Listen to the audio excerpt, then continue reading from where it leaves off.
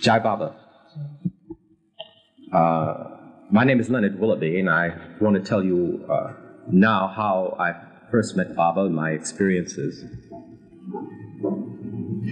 It was back in 1956 at the Delmonico Hotel here in New York when Baba came over to the West. I hadn't heard about Baba too long before he came. I guess it was a matter of months, if that long. At the time, I had been studying yoga for several years, and getting involved with the yoga practices and trying to make this a way of life, ran into many difficulties. And not knowing how to surmount these difficulties, I realized that what I read in the books on yoga and spiritual things was really true, that one needed a spiritual master. Till then, I always thought I could do it on my own, and I'd prefer to do it that way, I thought.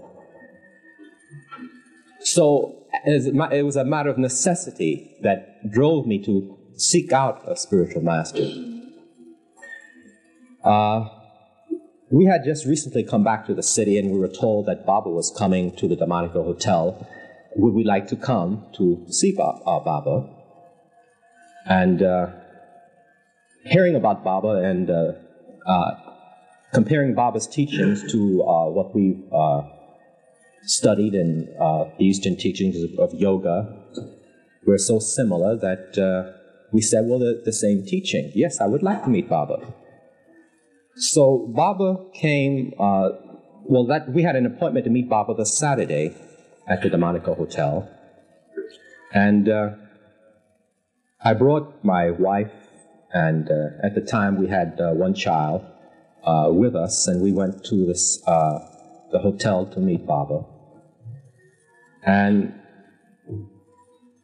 not knowing how to gauge the spiritual perfection of a master. I didn't know how I would know if Baba was a master. I'd never met a master before or not. But I had many questions that were stumping me, and I knew if Baba could answer these questions, I would know that Baba was a master or pretty close to a master. So I had in mind to ask these many questions that I had, and from Baba's answers, I would have a pretty good idea if Baba was a master and my master, you see. So, going to the hotel, I didn't know that Baba was silent and had observed silence for many, many years. I thought that I would go and speak with Baba and ask Baba these questions, you see. But to add to my confoundment, when I got there, Baba gave the order, well, no one to ask any questions, you see.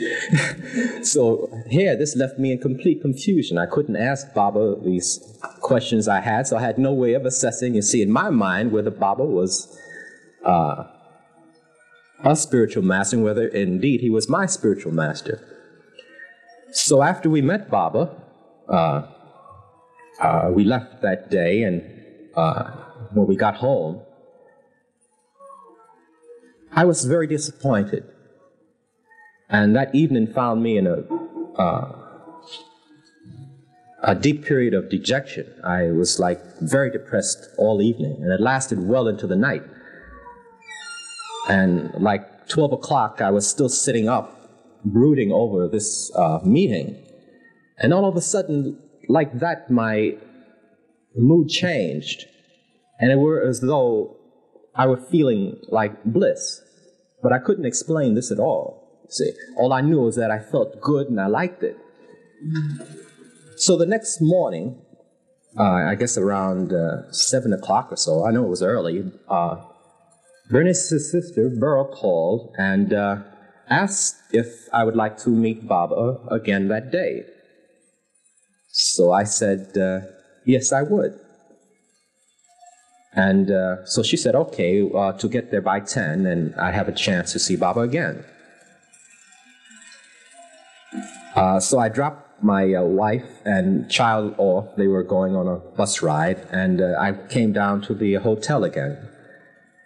And I sat in a room off the main room that Baba was meeting the public, and we're all sitting there together. And then one of the people from the room came in and said that Baba was, well, they were taking newsreel pictures of Baba, and that they would like 3 people to volunteer to be in the films with Baba. So right away, one woman raised her hand, and they looked around, and someone else raised their hand. And they kept walking around for maybe 2 or 3 minutes, you see. And no one else would raise their hand. So finally, I raised my hand, you see. So they took us all into the room to meet Baba, and be in a film. But a strange thing happened. As soon as I walked through the doorway, and I looked and I saw Baba, Baba was sitting like in the middle of the room towards the wall. He was sitting in the middle of the room. And there was commotion going on all around Baba. The cameramen were setting up the cameras and adjusting the lights. And Baba's close New York devotees were gathered around the side of the room, staying out of the way. But as soon as I walked through the door and I turned and I looked and I saw Baba, Baba turned and looked at me square in the face. So this caught me a little a nerve, you see, because I had to turn around to see, well, who was Baba looking at, you see, and there was no one else nearby me, so I said, I had to get that one together. So I walked a little further in the room with the others, and I turned and I looked at Baba again, and Baba turned almost at the same time and looked at me square in the face again. So it shook me again. I looked around, and no one else was near, So this happened once more, and then they said, well, okay, we would like one of you to go up to Baba and to greet Baba. So they asked me to go to Baba. So as I went to Baba and embraced Baba, they were setting up making final adjustment of the lights and also taking light meter readings. So I put my hands on Baba's waist and sort of gingerly touched my cheek next to Baba's. And this is my greeting, you see, very timid first time. And I got up and, I walked back. And this next time they were going to start taking pictures. But before I went to Baba, you see, now this time I was prepared because I knew Baba was silent and also that Baba said no questions. So I couldn't ask Baba questions, but I had to have these questions answered, you see, otherwise I wouldn't know whether Baba was my master or not. If I have a question in my mind, Baba will know, and I'll get my answer. So what I did before I went to Baba, I quickly searched my mind and grabbed one of these questions, you see, and I held this question in my mind, and I went to Baba with this question in my mind. And as I walked from Baba the first time, I was shocked that I didn't get an answer, but my mind was completely blank. I didn't have anything. Nothing. My mind was blank, you see. So I couldn't get that together at all. I was just dumbfounded, you see. So that question, I couldn't even find that question anymore to ask it again, so I had to dig up another one. So this next time I came to Baba, I got another question, and I put it in my mind, and I walked up to Baba. And this time I was a little more daring. I put my arms a little more around Baba, and I put my cheek, full up against Baba. And then as I got up, so this time I was a little more daring, and I put my arms a little more around Baba, and I put my cheek full up against Baba's, and as I rose and walked back from Baba again, I noticed that my mind was completely blank again, no more question, you see. So this threw me again. So they said, they asked Baba, do you have any other way of greeting your people who come to you? So Baba said, motion, yes. So they asked me to go up to Baba one more time, you see. So quickly I grabbed another question, you see. And I walked up to Baba. And this time I embraced Baba like we were like old friends, you see. I put my arms completely around Baba. And I put my cheek up, full up against Baba. And it was really like I was there with Baba for half an eternity. That's the way it felt. As though time stood still. I wouldn't say full eternity because I knew if I stayed there too long, Baba would tell me to get up and go. So I didn't. But as I rose from Baba and walked away, this time they asked me to go and sit with the others. Not only was my mind blank, no question, but it was like I was walking in clouds, literally. It was like I couldn't, as close as you are to me, I couldn't see you, people this close to me.